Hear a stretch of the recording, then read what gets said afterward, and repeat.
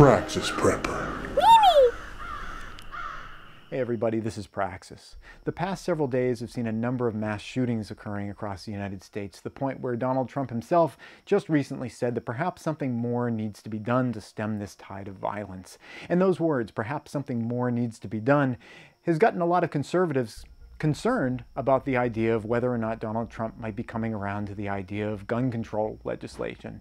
As I see him, Donald Trump is a bit of a political chameleon. He'll change his point of view depending on where the political wind is blowing and where it might serve him best politically. I know that that's offensive to some people, but that's the way that I see him, and that I found, watching him through his presidency here, has been the most predictive way of, seeing where he's going to be going on things, is, what is going to be the most politically advantageous. And he does seem like he changes his perspective based on what is the most, effective way of taking a stance on an issue. So I would suggest that that is a possibility, that he might be considering gun control legislation. Are you someone that supports the idea of being able to keep firearms for the protection of yourself and the protection of your family? If you are, you're like me. These two safes back here, these large, they're out of focus, but two large black safes, those are full of firearms. I'm someone that keeps firearms. I believe in the right of people to keep and hold firearms. It's in our Constitution. No, it's not in our Constitution. It's in our Bill of Rights for a reason. I think that that's an important reason. I think it is oftentimes overblown by people. I think it is oftentimes overly fixated. It's certainly overly fixated upon by people. But I think it's an important right for people to have. Thomas Jefferson said that if you have a government afraid of its people, then you have freedom and liberty. And if you have people who are afraid of their government, which is kind of the way that it's feeling right now, you have tyranny. And I think that that is an important right to keep and to preserve. I also think that some type of weapon control is a good thing. I don't think that people who are clearly mentally deranged should have access to nuclear weapons, say. If nuclear weapons became, you could buy them at like every corner drugstore, and mentally deranged people could purchase those, I think that that would be a problem, and I think most people would agree with that. I think that there is a line there somewhere. And the debate is, where exactly is that line? Should the mentally deranged person be allowed to have a nuclear weapon, or should nobody be allowed to have any weapons except for the government? I think most people would agree that the line's somewhere in the middle there. I would agree with that. So on this particular issue of, is Donald Trump changing his tune? Are we going to see some gun control legislation coming through that he might be supporting that might curtail some of our rights? Is that something that concerns you? And if it does, you're kind of like me in that way, but also I don't think that we should be fixating upon that. I think that so frequently people criticize other people's attempt to solve a problem while really doing nothing to try to solve it on their own.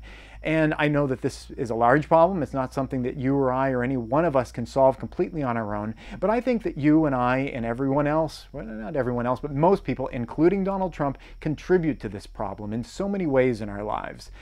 One of my favorite channels is Beau of the Fifth Column, and he has a great little bit that he's talked about the responsibility of firearms owners, and how you oftentimes see people posing with their rifles and shots and things like that.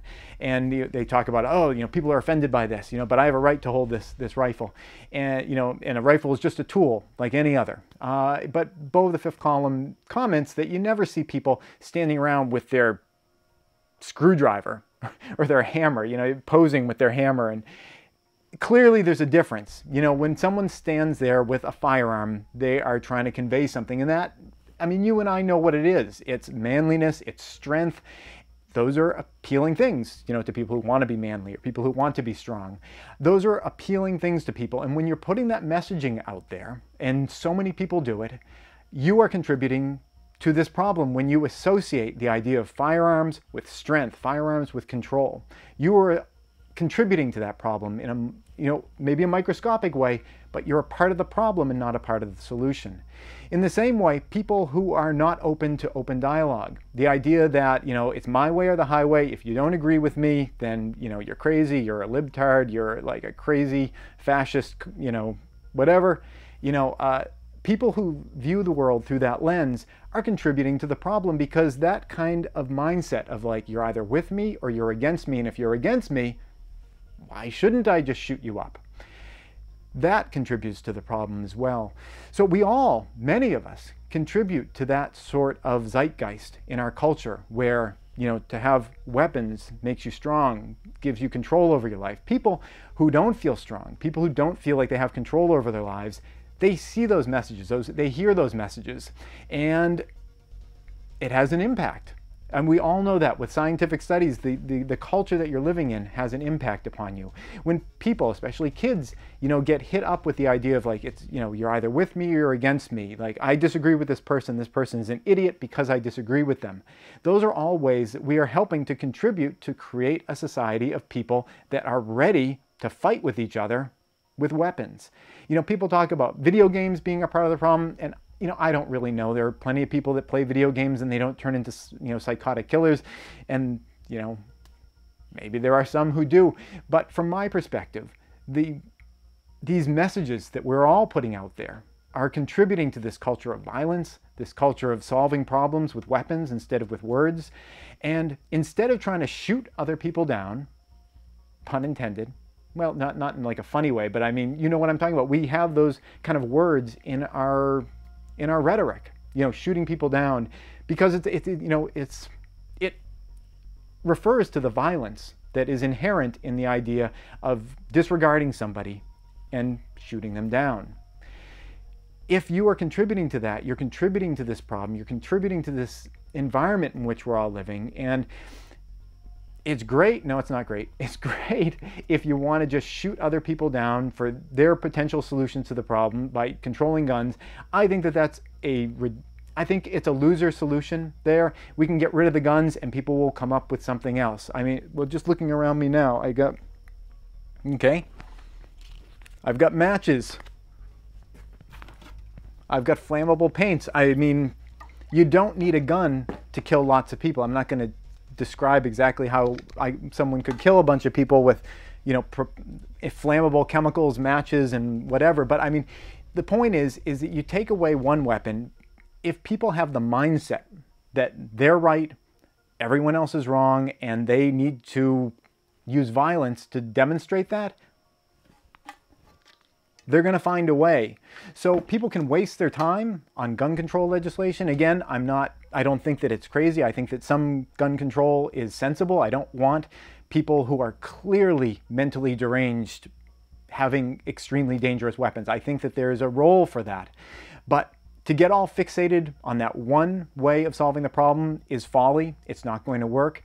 And to get all fixated on trying to stop people from that one solution is also folly, because why criticize others who are trying to solve the problem when you and I and everyone else has the potential to actually start solving it in a real way ourselves, by changing the way that we raise our kids, by changing the way that we talk to others, especially the people that we disagree with, especially to the people that we hate, that we dislike, changing the way that we talk to them, changing the way that we interact with them. It can change the world. And that's it. Thanks for watching. This episode has been brought to you in part by Prescott Caliber Club and Jeske Defense Strategies. Prescott Caliber Club is a federally licensed firearm manufacturer and retail store specializing in firearms, survival gear, and producing great online content. If you want to thank them for supporting this channel, go check them out at PrescottCalClub.com. Please subscribe and tune in every Friday at 4:30 New York time for a new video. And if you'd like to support this channel, you can do so both through Patreon or PayPal.